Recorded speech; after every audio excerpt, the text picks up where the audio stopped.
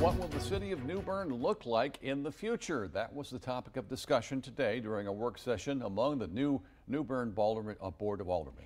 News Channel 12 Star Connor was there and joins us now live. Star, what did city leaders discuss?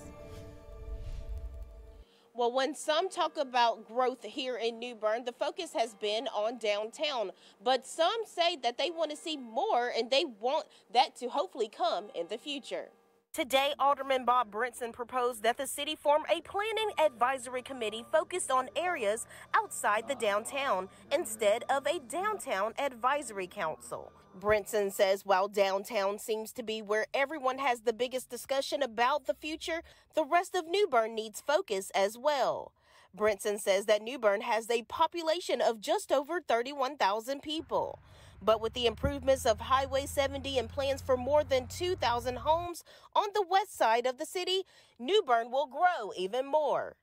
Brinson says with that growth in housing, industry, and commercial properties and jobs, the city needs to hear from everyone. Having said all that, I'm walking back from a downtown advisory council. Really, I think we need a planning advisory council. So what I'm proposing is, as we talk about our long-term planning for the city of New Bern, we need an advisory council.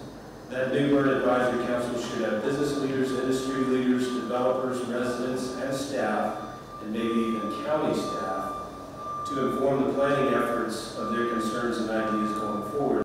I spoke with some who live in New Bern to see what type of growth they want to see in the future. For Elsie Dickey, she says she wants downtown to remain historical while adding more activities. More shopping, more business, malls. I don't care if there's signs on 70. I don't care if there are signs in an appropriate place.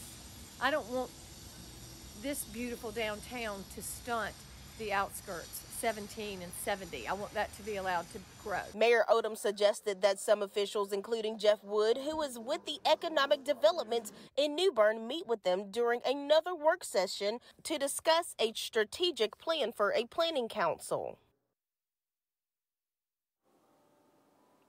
A regular Board of Aldermen meeting is scheduled for Tuesday at 6 p.m. In Craven County, I'm Star Connor for News Channel 12.